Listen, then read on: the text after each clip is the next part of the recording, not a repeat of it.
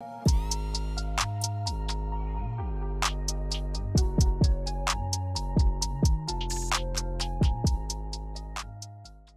everyone, welcome to my channel. In this video, you're going to learn the topic non-disjunction of chromosomes. But before that, I would like to thank all of you for making this channel reach the milestone of 150 subscribers. Thank you for all the support and I hope I'll keep receiving the same in future too. So now let's get into the topic. In the previous video, I have explained the topic meiosis. I would suggest you to watch it first and then continue further in this video. You can find the link in the description below. So non-disjunction of chromosome is the failure of separation of homologous chromosomes or sister chromatid during different stages of meiosis, that is either meiosis 1 or meiosis 2. As meiosis is the process responsible for formation of gametes, non-disjunction of chromosome can lead to formation of abnormal gametes having abnormal number of chromosomes. These abnormal gametes may arise due to the following reasons. The first is the failure of separation of homologous chromosomes during anaphase 1 of meiosis 1.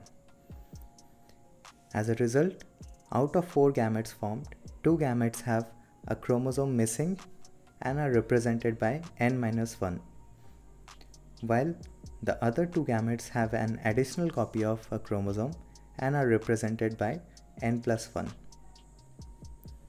However, in the second case, meiosis 1 occurs normally, but the centromere fails to split during the anaphase 2 event of meiosis 2.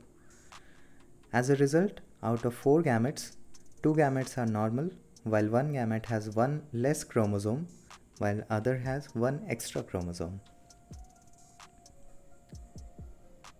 Even though both cases represents non-disjunction of chromosome, but meiosis 1 is more susceptible than meiosis 2 to non-disjunction and is commonly observed in females above the age of 40 years. The reason for this is that the oocytes of older women remains arrested in meiosis 1 for a very long period of time, and the meiotic spindles of older oocytes are less able to hold the bivalents together.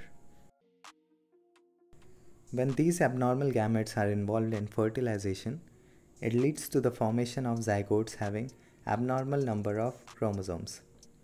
In most of the cases, the abnormal zygote develops into abnormal embryo, which dies during embryonic or fetal development, as presence of extra chromosome or absence of normal number of chromosomes are usually lethal. In some cases though, the zygote develops into an infant having abnormal number of chromosomes. This condition is called aneuploidy. Now, depending on the type of gametes involved in fertilization, aneuploidy can be divided into 2 main types. The first is monosomy, which represents zygote having 1 less chromosome than the normal number and is a result of fusion of a normal gamete with an abnormal gamete having 1 less chromosome. The monosomic condition represents the presence of only a single copy of a particular chromosome in a diploid cell. While the second type is called trisomy, which represents zygote having 3 copies of a particular chromosome in a diploid cell. This usually occurs due to the fusion of a normal gamete with a gamete having an extra chromosome. So that's all for this video. I hope I was able to make you understand this topic, and if I did, please leave a like to let me know.